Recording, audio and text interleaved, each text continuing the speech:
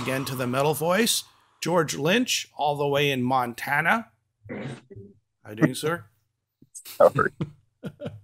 Good news. Well, you say all the way in Montana. I mean, if somebody's in Wyoming, that's not very far. No. I mean, new album is Babylon, and it just been released October the 20th. You had a new video single that was released, The Sinner, taken from that album. And right off the bat, what can people expect from this album opposed to the last album that you released in terms of musical styles or whatever you did?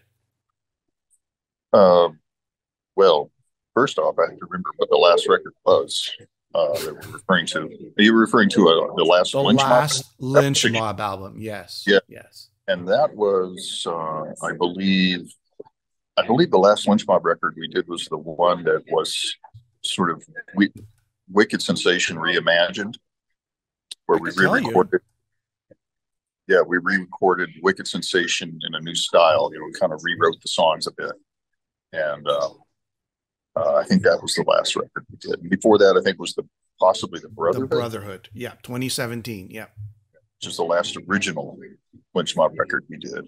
That was with Sean McNabb and Jimmy, myself, and Oni. Yeah, it was the last record with Oni. And we had, pretty lofty aspirations for that record. It was kind of interesting. I had, we called it the Brotherhood for a reason, because we were hoping that this would be the last incarnation, the final incarnation of the band, and establish that as the band going forward forever, right? And of course, the band broke up before the record was even released. So much for the Brotherhood. Oh my God. So this record, Babylon, I'm kind of, Lynch Mob has been a revolving door, obviously, for decades. So on this record, what happened was we just, we've got Gabriel in the band, some vocals. We've got Jaron on bass, Jimmy's playing drums, myself. And we said, forget about Wicked Sensation, forget about keeping everything together forever. Let's just put this together and just stop chasing the past and just be what we are. And with no aspirations other than that. And, it's kind of a new chapter for us. And then all the things that I'd hoped for with all the other versions of the band since 1990, sort of just happened, and the band has stayed together for a few years. We've grown tight. We're friends. We have a great time. We laugh. We work hard, and it's a killer version of the band. It's just solid as fuck. So I'm like, you know what?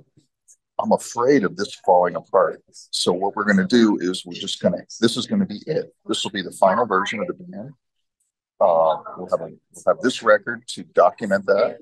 It's a great record, I feel.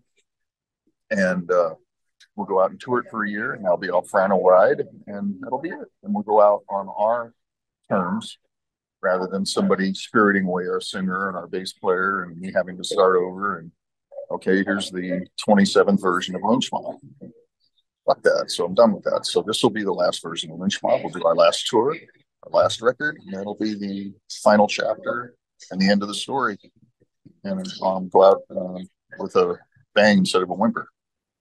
Is it going to be like the Scorpions? They announced the end of the retirement, we'll call it, but it'll be a never ending. It's like as soon as they kept going, right? They're still retiring, or it's their last tour, but they keep going. Yeah. Is it going to be something like that where if the opportunity presents itself, you're going to keep going? That's what we're going to do. That's our plan. See, we call it the final ride, but then there's the final ride. Just kidding. And then there's look, this is the biggest thing in music today. Everybody says it's the final tour, and then it never is, right? This time we really mean it. This time you mean it. Sorry about that last time when we lied. No, this will be it. And we put a date on it. It's March 23. No, March 25. So 24, it's generally 2024 is going to be into the first 3 months of 25, and then the last show is definitely Monsters of Rock cruise in 25. Did you sign any legal documents like Motley Crue did and said, look, it's 2025. That's the end. We've signed with a lawyer. Yeah, No. but you don't want to go up against my lawyers, dude. I mean, I've got a really good team of attorneys. You might have heard of them. Dewey, Cheatham, and Howe.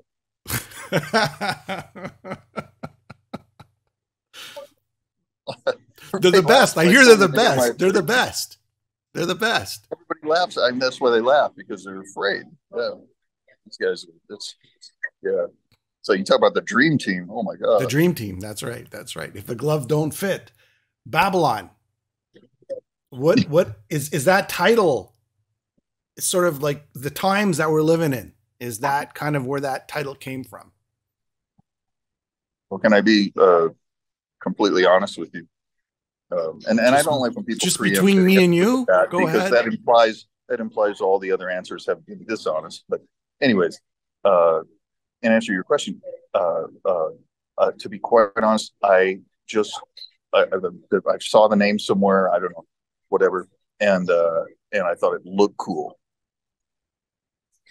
and it sounded cool, and it sort of conjured up some cool imagery, and I thought that's cool. And now, after the fact, you can apply all this kind of different meanings to it. You know, if you want, I do. You know, I mean, when I do interviews, they go, well, "What does it mean?" I go, "Well, you know, it's the lexicon of the language of the human experience and all the content." Blah, blah, blah, blah, blah, blah. Or how about 4 different members? We all speak a different musical language, and then we all converge together on this album to speak one voice. Yeah, yeah, yeah. I can make up all kinds of shit, but it sounded cool. That's the main reason I called it that. It's probably a subconscious thing too, like your environment, what's going on in the world today, and it kind of just fit perfectly, I would think, right? Or maybe just sounded cool. You know, I think all the great titles and album titles and so forth in rock history are people kind of apply their own perception and subjective meaning to it. So that's all. You know, I'm just creating a word. You know, I mean, I'm just put a word on it, and people can mean whatever it means to them. I'm not dictating anything. I don't have any secret knowledge. Okay, it's good to know. It's good to know. Yeah, well, his art, and especially rock and roll, is littered with all this sort of riddles. Yeah, well, with lyrics that hint at secret knowledge that rock stars hold, right? Yes. Yeah. Yeah. And I was hoping there'd be something like that there, but yeah. You were hoping I would have the answer to the meaning of our meaningless existence. Yes. Yeah. No, sorry. Okay. All right. If I did, I'd be selling that instead of records. Yeah. When you go out on tour as Lynch Mob, is there a certain percentage of Dokken material that you always do, or is it just strictly Lynch Mob? Well, we do. Over the past 3 years or so, we've been doing a lot of shows with Dokken, supporting Dokken, and in those cases, obviously, we can't play Dokken songs except for Mr. Scary. But other than that, yeah, we do a healthy dose of Dokken material. We change our set every night on the fly. I mean, we literally will just call songs out, so we don't have a set list. But this is usually, I'd say a good 30% of our set is Dokken. And now on the upcoming tour, we're going to change it up considerably because we don't want anybody coming to the show and seeing the same show again. So, that we did last year or whatever. So we're going to have an acoustic kind of little micro set in the middle of the set and break things down, with percussion and, candelabras and all that kind of stuff. We've had some production, a little bit of production. I mean, it's not Kiss, something. And, trying to do added value and keep things interesting for people and for ourselves. Has the door closed on you and Don playing the same shows together? I mean, as separate entities like Lynch Mob and Dokken, is that something of the past, or are you going to be keeping it sounds like it's kind of run its course. Yeah, I think so. So that's fine. Yeah. So, we did it for I mean, it was a thing I've been pushing to do for many, many years. And I've been proposing the idea to different agents that I've had over the decades, and never found anyone to pick up the ball and run with it until I started working with my present agency, which also represents Dokken. And Mm-hmm. Don and I are on relatively good terms. We're fine. And so it worked. And, he agreed to it, and we went out. And, um, I always thought that the competitive kind of thing, the story, the backstory, the people, if they were aware of it, would spur some interest. And it worked. And I think that's healthy. And, You, that's entertainment. you know, it's interesting. Like over the years, I read since I was a teenager. Oh, George and Don can't get along. And then, later on, well, it was really fabricated by the media. And then you read again, no, they can't get along. Like this back and forth of can they get along or did they get along? I mean, what's the real story behind all that? Did you get along? Well, I think I'm not going to cast any aspersions or point any fingers, but I will say that just generally, human beings have a tendency maybe to mimic the narrative, if Okay. that makes sense. So, you repeat a lie long enough, it becomes, stops Self being mythology and becomes truth. So, not the truth, but, So you're saying self-fulfilling prophecy? Is that what it is? yeah, yeah, yeah. Exactly. So, listen, I don't have any problem Okay. with people.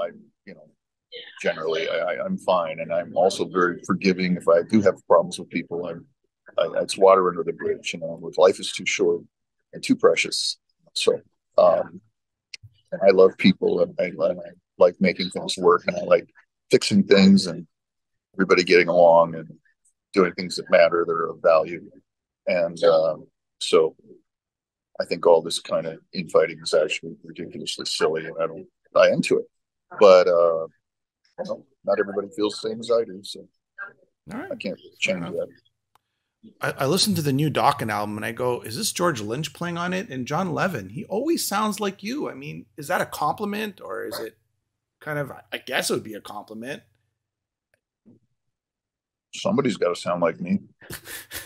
No. I don't. Well, I mean, his tone, his guitar tone, his playing, it Yeah, sounds like you're playing on it. yeah. He's kind of mimicking, right? You in a sense, right? So it's, Well, I I don't know. think Do you find it as a that's compliment or insulting or? I think that's the whole point of him. I mean, that's kind of what he's supposed to do. Insulting? No. I mean, I think I feel that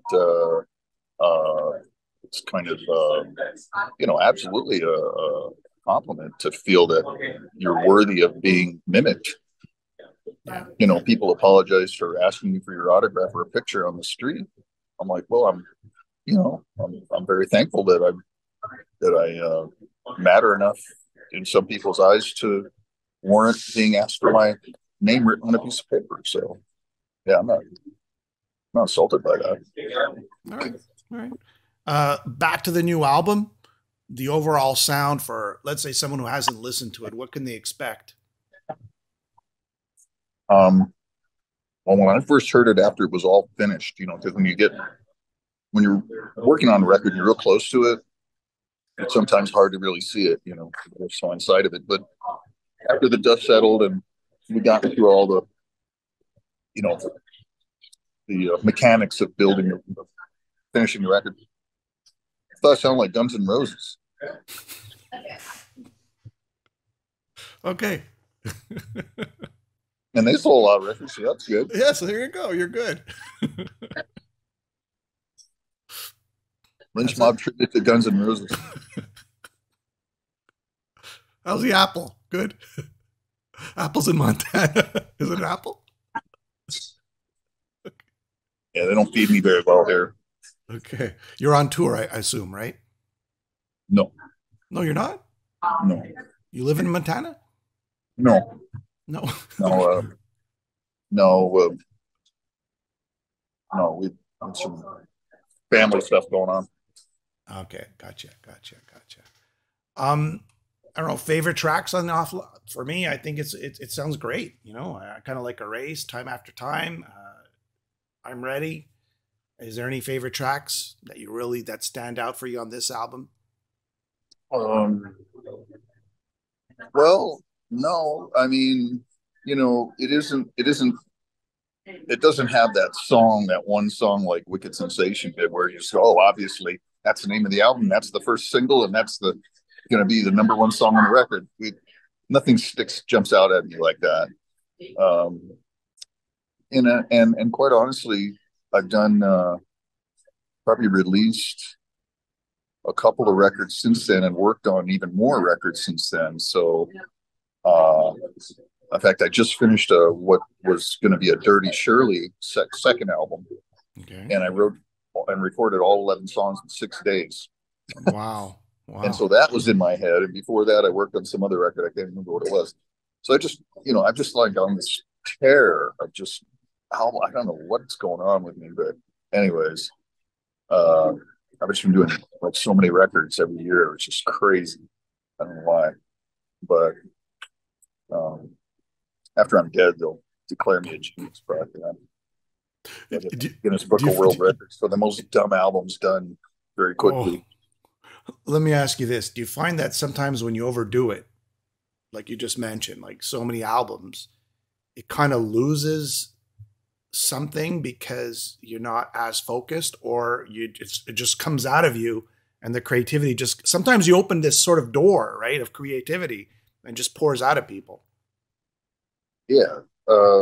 I think all that's true. I think maybe, but I don't know. I mean, certainly focus helps, and helps to differentiate one record from another. But so does having a different band and a different singer, a different mixer, a different producer. All those things matter.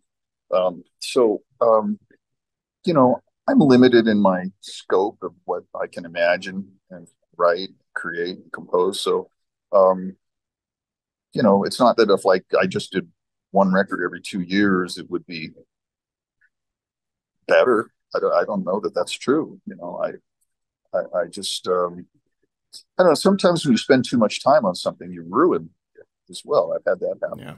Yeah. Go down Yeah. the rabbit hole and just never come back out, and just chase this thing that you end up chasing. Killing what was beautiful about it. So, I do like writing fast and being inspired and just capturing little lightning in a bottle for a second and moving on. And of course, you make it as good as it can be, and I've been doing this long enough where I think I know.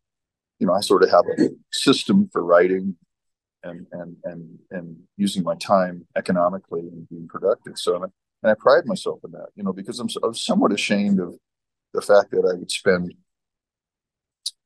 hundreds of thousands of dollars in years making albums in the past that was a complete waste of time and money, I think. And the band had ended up broke. Are you I think referring to Doc in the early years or Dokken no? and Lynch, early Lynch, both. Yeah. Yeah. How about Sweet, Michael Sweet anymore? You had a project not too long ago with him, correct? Yeah, yeah, yeah. We've done 3 records, Yeah.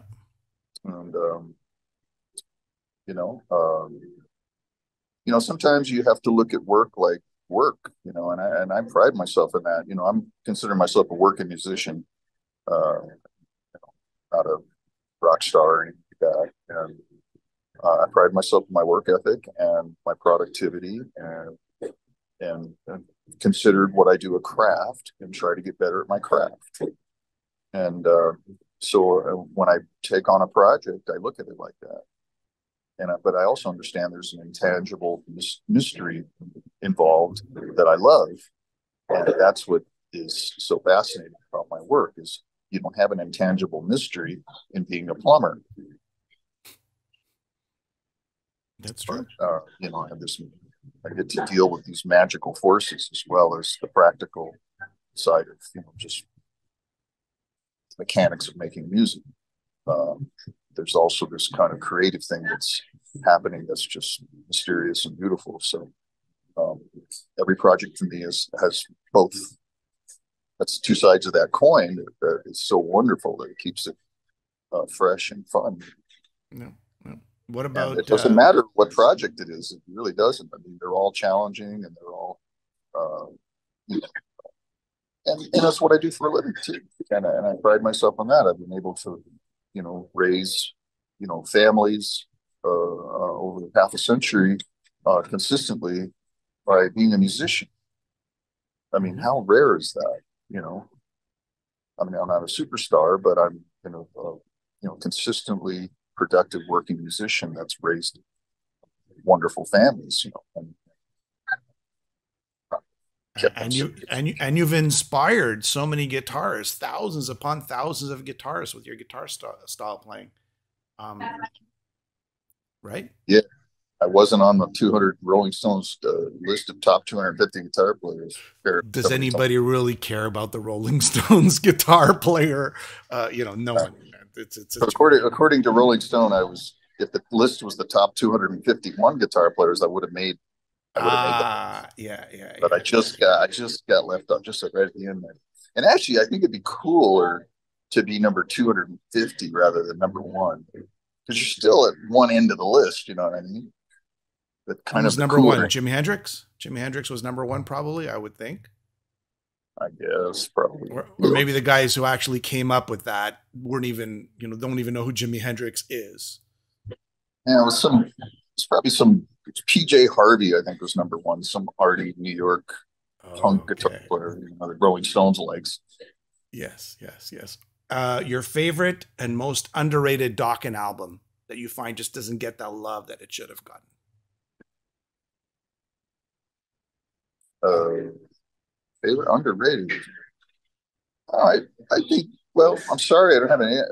Well, because I think all the records were rated properly, you know, and I think we got a lot of appreciation for most of our records, and the ones that were not as appreciated as well, like uh, Shadow Life, were for a good reason. Okay. So I don't think there's like some underdog record that we did that people weren't aware of or you know All right. appropriately appreciative of. Well, I mean, sometimes there's artists who say, you know what, I really loved making Now, this album, but if you ask it me that wasn't. about Lynch Mob, if you ask me that about Lynch Mob, I would say Well, without a question, Rebel okay. was, There and you then go. there was a very good reason for that. The record company dropped the ball self-admittedly, big time with that record. They changed distributors. They had some kind of deal with Sony, I think, and it got all screwed up, and it screwed all the releases up during that period. They had no distribution, so they had no. Since they didn't have distribution, they didn't promote it. So basically, the record was completely ignored, and it was probably, I would say, it was our best record other than Wicked Sensation. And we were Yeah. so proud of that record. We thought, oh, this everything came together on this album. We were firing on all cylinders. Oni wrote great. He was singing great. I loved the songs and the sound. The mix was fantastic. It was just a beautiful, beautiful record, beautiful experience. And it came out and it just fell on deaf ears. Yeah. No, actually, it's a really good album. That was what, 2015, I think? Yeah, Around there. Yeah. I just got re-released with new artwork on another label. Yeah. All right. Well, and then that's it. Do you have anything else you want to promote or you want to talk about? Mr. Scary Macintosh apples. Yeah, half eaten George Lynch apples. Right, uh, comes with chlamydia.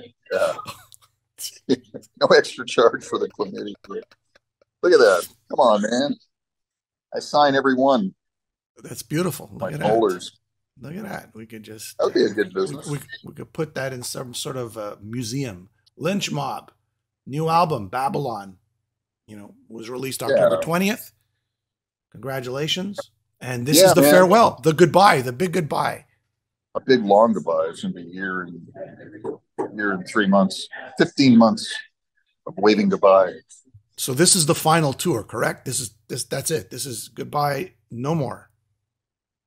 Yes, Okay. All right. you can. Yeah, we're not liars like those other bands. Tell the truth when we say that's it. So count on it. So when you come and see the show, uh, that'll be it. You know, Okay. um, and, there'll be no final. We were just kidding. Final ride. Sorry about that last.